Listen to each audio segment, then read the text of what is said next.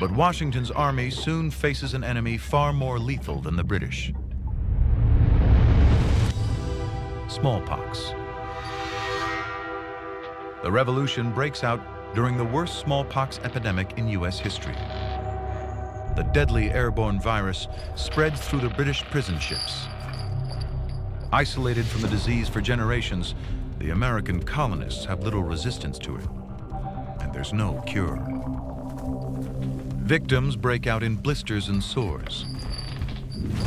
The virus spreads through the blood, invading healthy cells which it kills, producing more of the virus in the process.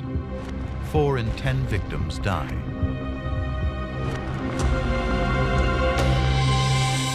Once smallpox arrives at Valley Forge, it spreads through the cramped huts like wildfire.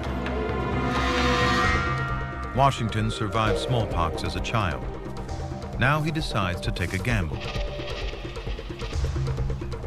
with one of the most daring experiments in U.S. military history.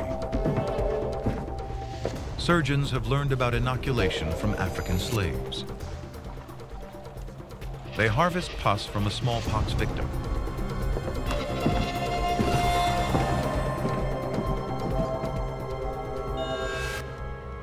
And smear the live virus into cuts on the skin of a healthy patient. The inoculation spreads the infection, but at a slower rate. A week after exposure, the victim's white blood cells create antibodies. These attack and kill the virus that causes smallpox before the disease can spread. But it's a dangerous race against time.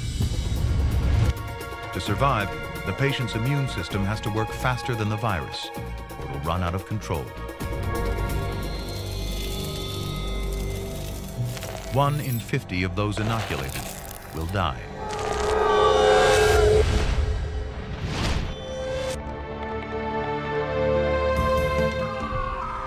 But Washington's gamble pays off.